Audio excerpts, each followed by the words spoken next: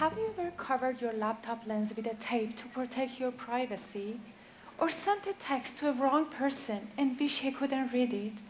There is a very safe solution for this kind of problems and to protect your privacy by coding the information into a secret message, which is unreadable until it's decrypted.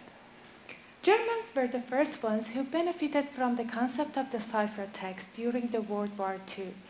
They used a special typing machine which mapped one letter to another one, so the typed message was converted to a secret message, establishing the confidentiality.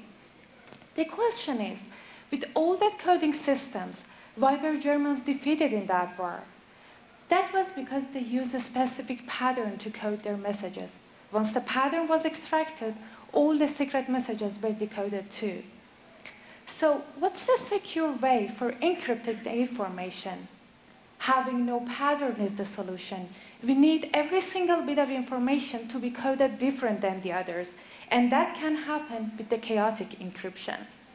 In my PhD studies, I've been looking to design a simple, secure system to encrypt images chaotically.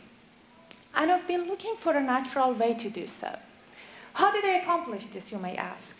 I've used artificial neural network to imitate the human brain behavior.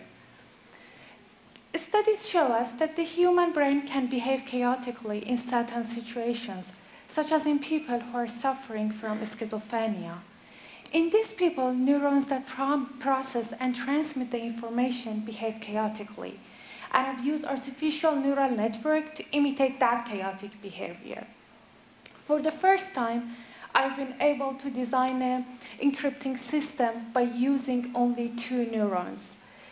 And the system works 20 times faster while improving its security by 5 times when compared to the state-of-the-art studies. Because of the small and simple nature of this work, it can be used in your cell phones or any other electrical gadget to ensure your privacy. More importantly, it can help governments to protect the sensitive information of their people and even prevent wars before they begin by using the secret messages that imitate the chaotic behavior of the brain. Thank you.